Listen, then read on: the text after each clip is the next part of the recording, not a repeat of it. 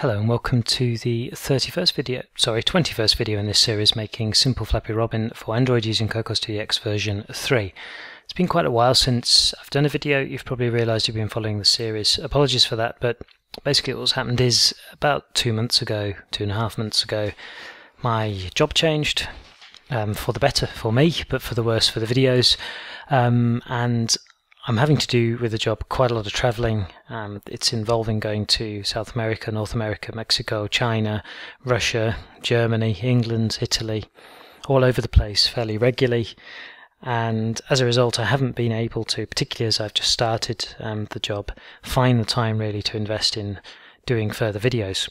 However, this week I've got a little bit of time to do one, and I promise I'll try and find some way of keeping up with it in the near future once I've got to grips with the new job, which obviously I have to pay a little bit of attention to. So what we're going to do in this video then is we're actually going to run the project inside Eclipse, so on an Android device. Now you remember at the start of the series, hopefully you got the project to run as the basic newly created project in Cocos2dx version 3 already inside Eclipse. And actually all we need to do to get the project to run is just to restart Eclipse, and as long as your workspace and everything is the same as before, the project will be there and it will build. However, there are a couple of things we need to change that are essential for doing this. And the first one is inside the project folder, I'm inside here are the classes. Inside project Android and JNI, there is an android.mk file. I'll just bring out the version I have here across, and you'll see here that I've highlighted here the text. You need to add in all of the class files, source files, not header files, that have been added into the project since we last looked in this file. Obviously then in the original project there was only the hello world scene.cpp along with the main and the app delegate. We've now got the cloud, game manager, Robin, tube, settings scene and splash scene in there, and they need to be included so that they're also compiled with the build command. Otherwise you don't actually need to make any changes, because as I said I think in the first video of this series, the framework of Cocos2dx version 3 is written very well and actually sets everything up for you. So one more thing I want to talk about before we jump into the project inside is I will have mentioned hopefully I can't remember exactly, in the first video, the Android Debug bridge. Now if I just drop into Eclipse inside the ADT bundle, the SDK and platform tools, there's this executable here called ADB, and that's actually the program that connects to your device that's plugged into your computer. If I just bring across the terminal here, you can see that I'm inside the platform tools directory, and if I type ADB, I get a load of information telling me commands I can use. And for example, if I type devices, then we can see that I have a device plugged in here. If there's nothing there in your list, it's not detected your device properly.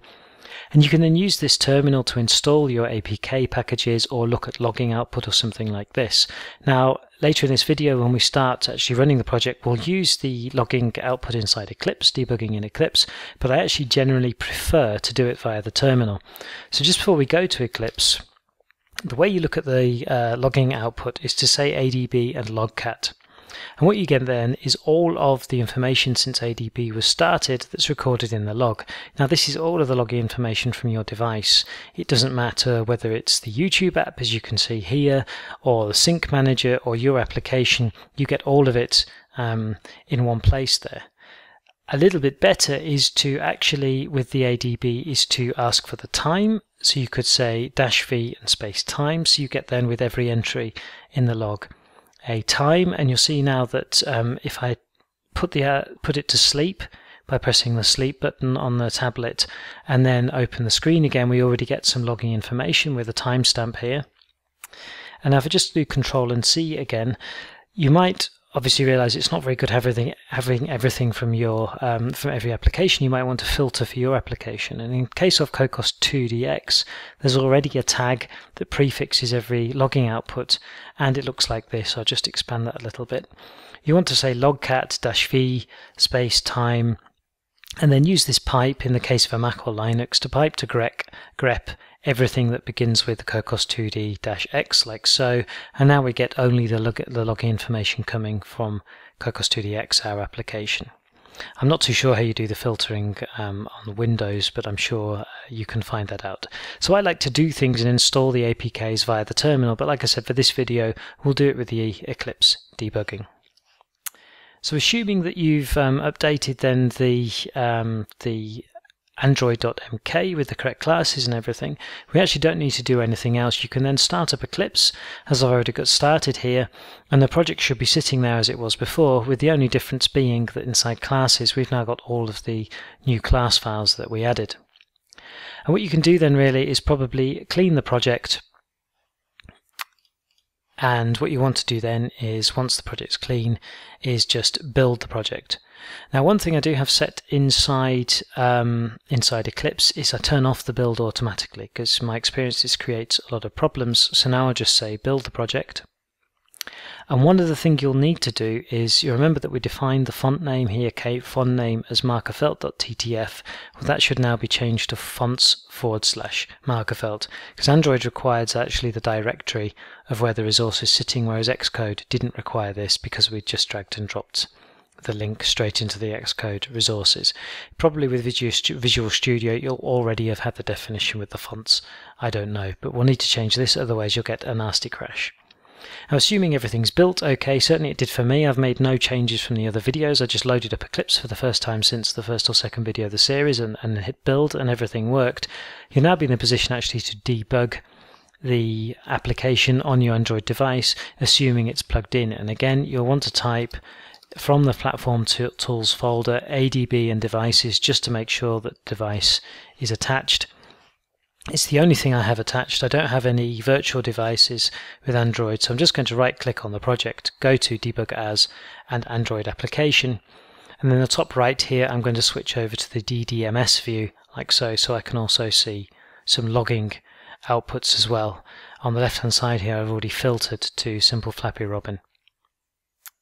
So the application is now actually started. I don't know whether you can hear the music over the microphone or not, but what I'm going to do actually is just film my device so you can actually see the fact that it's started up okay. It should be recording now, and then I'm just going to tap the screen so that you can see that everything is working as anticipated. Indeed, when the robin hits the floor, the robin dies.